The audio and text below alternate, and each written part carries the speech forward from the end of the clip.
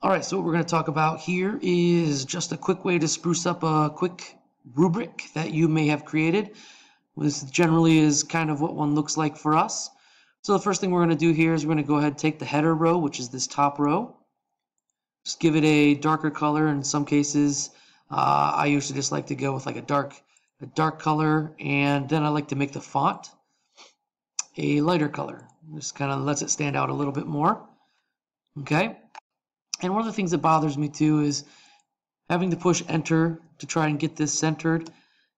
There's something you can do that actually takes care of that. I'm actually going to select all of the top stuff here, and I'm going to right click, go to table properties, and you can see I've already messed with some of this stuff here, but where it says alignment, cell vertical alignment, that's the alignment here. I'm going to click middle, and as you see, it moved everything down here. And with this highlighted, I'm going to go ahead and click center because I just think that looks nicer here. Now, if you have more information, maybe you want to keep it left aligned, that works too.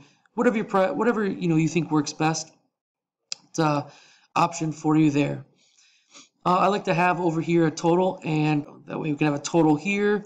And the grade is not going to be a letter, but it's going to be basically the percentage that they got out of this assignment. So you can do other things too. Sometimes I like to come in here and I like to make sure these cells are a different color, just so it gives it a little bit of pop there. And also there's another option here I like to do with this. I like to create a header. Now some people might think it's kind of cheesy or whatever it might be. What I like to come in here and I create just a little header. It doesn't take a whole lot of time. Copy and paste that, Control-C-V. And so sometimes what I'll do is I'll take this and make it something fancy. Let's see, like lobster. There we go. And I'll shrink it down. And what I like to do is, different people have different opinions. I like to take the border off around the letter, so I'll make it transparent and make it a different color, so I'll go like dark green again. And then sometimes too, I'll just add a quick image. So I go search.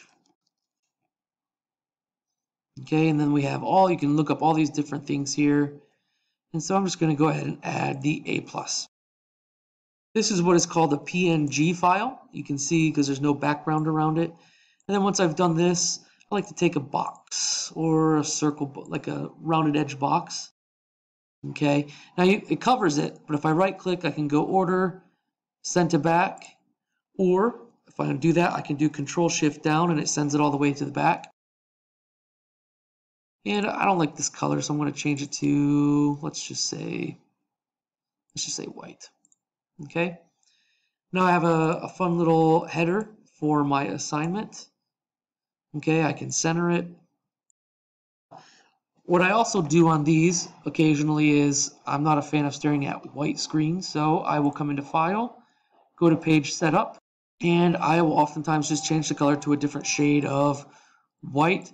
Sometimes I'll change it to a different color just for funsies for the kids, but it does make it a little bit easier to see what's going on here. So you're not just staring at a white screen the entire time. All right, so this is the basic setup of a rubric. These don't really matter so much right now as much as just having a setup here.